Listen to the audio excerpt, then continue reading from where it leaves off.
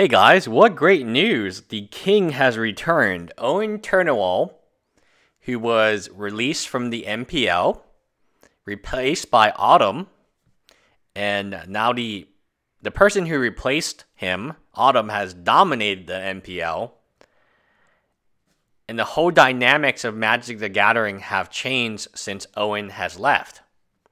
What has he been doing? Well, he's been in a different country playing for $1 million in prize money. And now he's going to go on Twitch again, which he deleted previously. So maybe in South Korea they have different laws about harassment. Maybe that they are... I'm not going to make any more jokes. I think I've joked enough.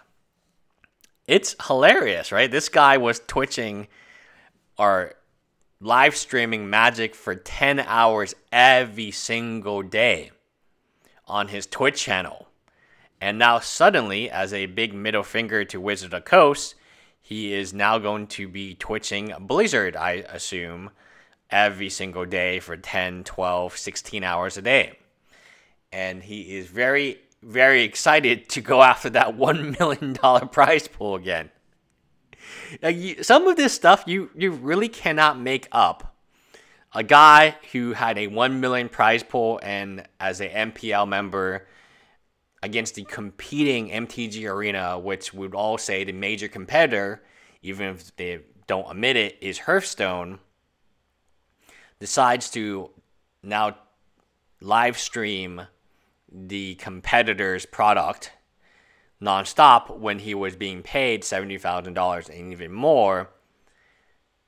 And apparently Blizzard, who owns Hearthstone, is okay with it because I think the first thing, let's say Owen wins the event and you're like, oh, hey, I want to know more about Owen.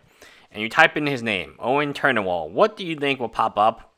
The not one, but 2 Kotaku articles. This is the branding. I don't get it. I mean, if I were Blizzard, now I'm not saying he's guilty. We don't know. We just know that he's in a different country right now. I don't get it. Like, would you really want brand association when the first thing that you would Google would be person at MPL member in exactly the same game and your opponent's game? So Wizard of the Coast doesn't have very high standards for its MPL. And even then, Owen doesn't meet the standards that Wizard of the Coast has set, hence why they got rid of him. Now he's out making millions of dollars playing Blizzard, who I'm sure they know who he is.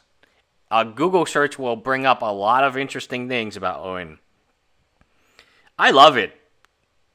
I mean, what could be better than, cheating or potentially cheating at the old school Magic? What could be better than a maze, like shoving a judge down? That's incredible. You know what? The return of the king. I love it. This is just fascinating stuff. I mean, come on. It's crazy, right? One dude gets kicked out for $1 million of winnings and goes to the competition and now it's feeling good. I feel good too. Bye guys.